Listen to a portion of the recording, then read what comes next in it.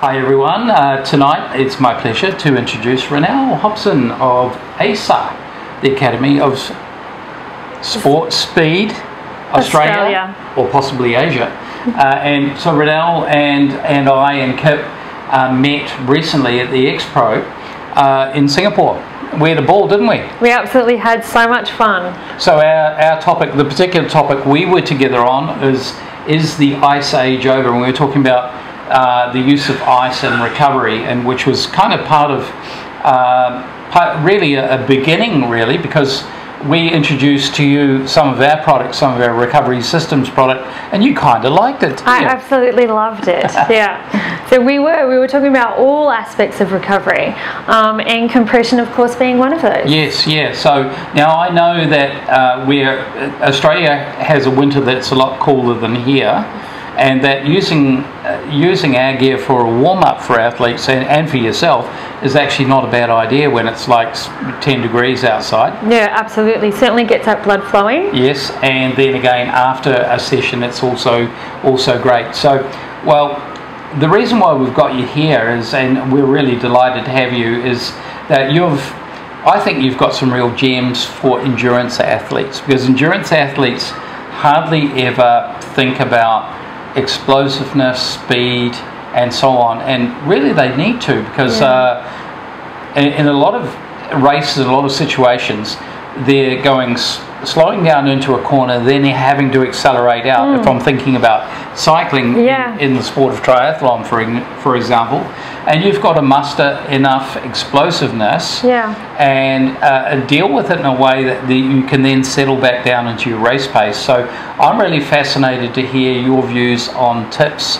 for endurance athletes. I mean, speed means something different for every athlete, doesn't it? Yeah. I mean, if you're an explosive athlete where your event goes for 10 seconds, or if you're an endurance trail runner or a triathlete where your event goes for hours and hours, speed is going to mean something different. Yeah. And I think the big thing for me is that speed in endurance events is not just about those explosive, powerful movements that are needed to perhaps take the lead or burst away from a group, or come around a specific bend, as you were talking about, but it's also about energy efficiency. And it's all about having the speed mechanics in place so that you're much more of an efficient athlete, so that you get to the finish line much faster than you would normally. Now, mechanics. So I see on your video, I see some very interesting torture-like positions you are getting people into, and it's basically to improve, because let's face it, all bodies are not the same. Exactly. And so you need to take what you've been given and then create the best possible mechanical movement to create speed, power, and endurance in our case. So give us some thoughts. And I saw a lot of bands, I saw a lot of, I'm going to call it parachute, towing people on. So using bungee recoils. Give us a heads up on that. Okay, so with the bungee recoils, I'll use them for either acceleration or for, so as in towing the athlete, but I'll also use them for resistance. So especially for glute quad strength and power, we can use that for any athlete of any age to get some strength into them, and to give them, in terms of towing or a short acceleration, we can get them to move their muscles at a faster pace than they're accustomed to by assisting the nervous system to pull them through those stride cycles. The bands that you were talking about, banded distraction work that I use, that's, for example, if I've got an athlete and because of the continuous training that they're doing, the volume of training that they're doing, their pelvis might be a little bit out of alignment. So now, because that pelvis is a little bit out of alignment, you've got uneven force loading through both feet. And if you continue with that as an endurance athlete, you're going to completely break down, and you're going to be spending more time at the physiotherapists than you are actually on the road doing work. We love our physios, but really our mandate as coaches is to spot the work that needs to be done for prehab, because an ounce of prehab is worth a pound of rehab, right? Yeah, absolutely. Yeah, and also I've really found that selling that story to my athletes has been, how much do you love the sport? Oh, I really love it. What if you had to take 6 months off? And they go, oh no, I couldn't cope with that. Well, let's start working on your rehab, right? So when I'm doing the mechanics training with the athletes, and that's for speed or endurance, any speed of running whatsoever, if I see an imbalance between left and right side pelvic mechanics, I can use the bands to distract the actual bone. So for example, it's a method that's been used for hundreds of years, but for example, if I have a femur, the head of the femur, the greater trochanter, if that's sitting forward onto the pelvis, then that athlete's going to get a lot of hip impingement. So you can do various stretches and mobilization work where you put the band, really nice strong strength band around the head of the femur and just gently tease it back into the middle of the hip joint, and then you get that even amount of force going through both legs again. So just by being able to identify that as a coach and being able to fix it on the spot for the athlete allows them then to get through the training session without pain and without causing any injury. And so we talk about, you know, sideline therapy. We talk about, you know, just through the session being able to identify those niggles, those sore points, and endurance athletes have a lot of them. They do. Yes. Now, let's talk about some of the athletes, some of the teams, some of the sports that you've been working with. So I work with a lot of individual athletes across a wide range of sports. In terms of teams, I've been working with the GWS Fury Premier League for 4 years now. Been working with Sydney Blue Sox and New South Wales Baseball. But the rest of our team contracts, but the rest of the work is one-on-one, and I'll work in rugby league, rugby union, AFL, baseball, tennis players, netball players, soccer players, and soccer players make up a huge chunk of my week. So it's a lot, all the athletes. We look at in the past with triathletes, even people that are preparing for the army where they have to run large amounts of kilometres, do you know what I mean, in a certain set time. Marathon runners, think of what are they called? Trail runners. Yes, ultra running trail runners. So basically anyone that needs to run in their sport, they will come to me to help them with their mechanics, with their speed, and with their all-round coaching through those areas. Let's distill this. I know a lot of the folks that are going to be listening to this video are going to be triathletes, cyclists, Spartan racers, and ultra runners. Just as a look, and I know there's going to be some rugby folks as well, but let's get a little specific on some tips based on what you've seen and the folks that you've worked with. The biggest thing with the endurance athletes is making sure that they've got enough hip extensor strength to actually power the stride. So one of the things that I find is a lot of endurance athletes sit low through the pelvis. So if you can add some strength and conditioning elements to your training where you're really working on hip extensor thrust movements, then that will actually increase the stride length, and so you actually get to your destination, whatever length that is, whatever distance that is, you get to that destination with a shorter number of strides, and that decreases the total volume or loading on the body. So some specifics, would that involve bridging? Bridging, I really like to use a sandbag or some sort of weighted equipment on the hips when we're doing actual hip thrusts. So the exercise where your shoulders are up on a bench, you've got a barbell, a sandbag, anything that you can use to get up into that bridge, that high hip thrust position. Is it explosive up, slow down? Explosive up and slow down is a beautiful way to do it. You can also do the exercise where you're playing with the tempo. So you might want to do 2 counts up, 2 counts down, really manipulate the way in which the fibers through the glute max are actually working, but explosive up is always going to get you that beautiful explosive stride. So some of my observations with cyclists, I see a lot once they're under load. You can see if you're following them from behind, there's a hip height discrepancy, there's a whole lot of compensation going on. I think not only for runners, that's a great one for the cyclists as well. Absolutely, and the problem, well not the problem, but the challenge that cyclists face is that they're always in a hip flexed position. So those hip flexors are going to get very short very quickly, and then what happens is the glute is always in an elongated position, so for them it's a corrective exercise. So using the hip thrust to actually correct oh no, I shouldn't say poor. But because they're always in a seated position, they end up usually walking around with poor mechanics because the hip flexors get so short. So you can tell the cyclists they're walking bent over. So mobilising that front chain, strengthening the back chain, and then you've got a better, well-rounded athlete. So sometimes, and we talked about, you came up with a term at Expo that I really liked, microdosing. Yes, microdosing. So not everyone likes to take their medicine in one big hit, but you explain the concept of microdosing for folks that don't like to do the remedial. Look, microdosing is one of those fabulous things because it allows athletes to achieve results over a period of time with like 5 or 8 minutes of attention paid to a specific stimulus throughout the week.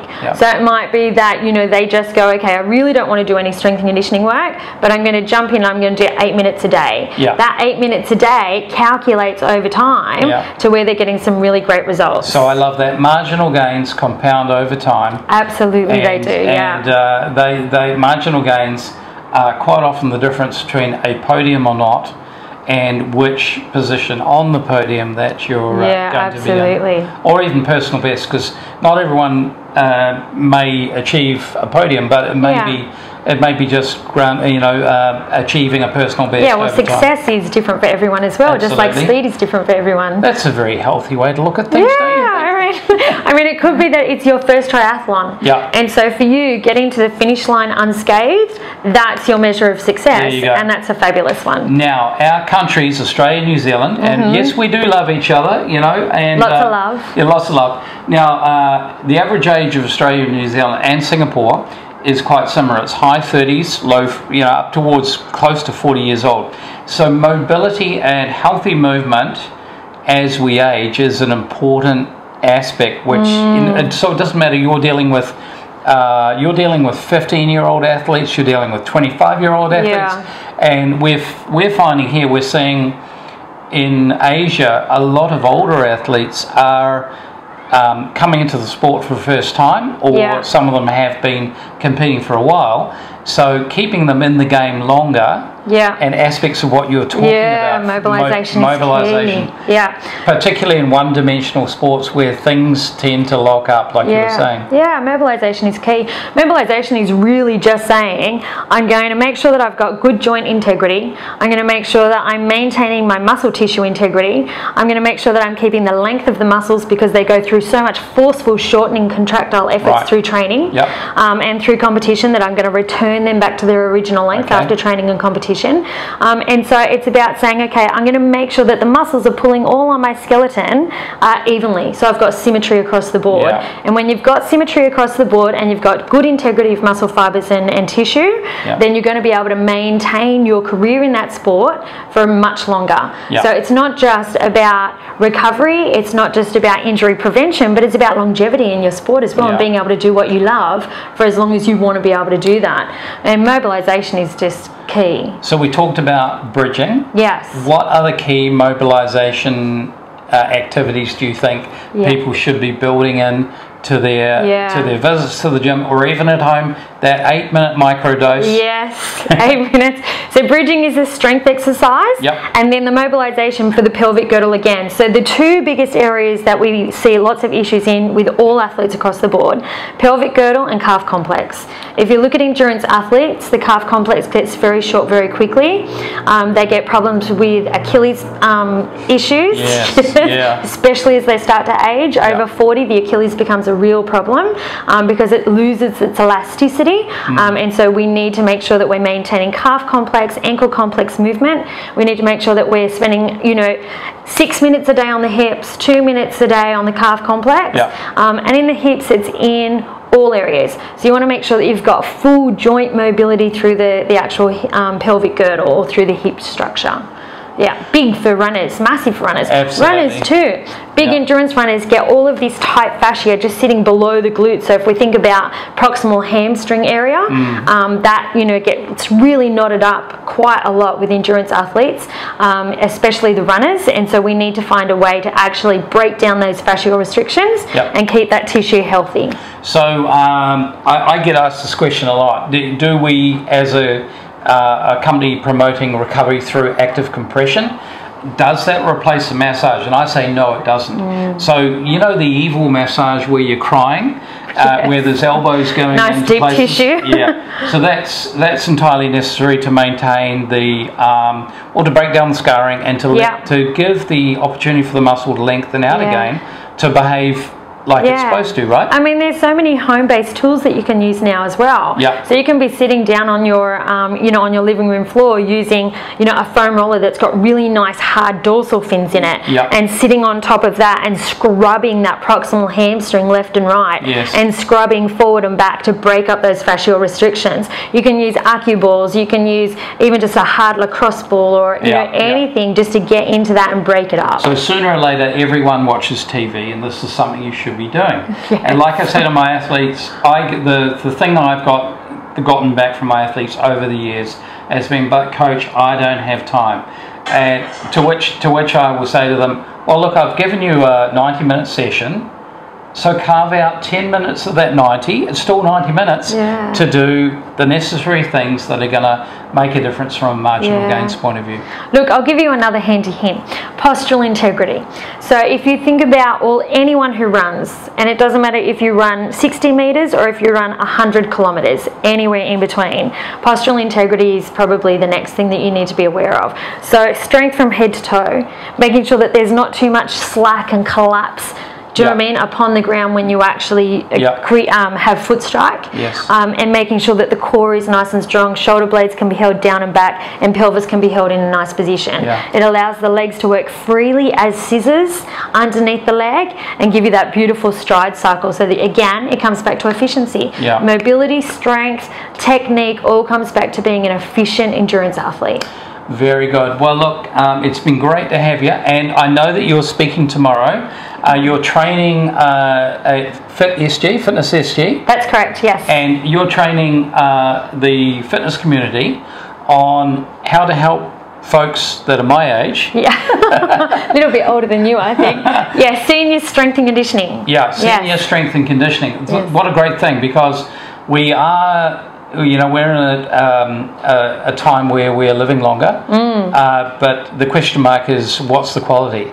Yes, exactly. And so we really look forward to your impact, and it's been great to have you here.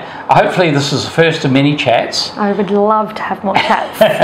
And we thanks for tuning in, and we're really grateful to have Ranell here, and also Kip, who's let's give a shout out to Kip, who does a lot for your business, right? Absolutely. Kip basically who is manages. Kip, by the way? Kip is my husband, and Kip basically manages everything that I do.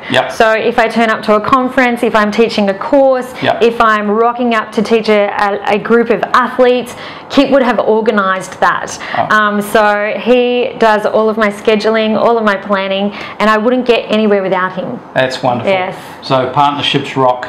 Absolutely. All right, so thanks everyone, and we look forward to the next time you join us on Recovery Systems Tips.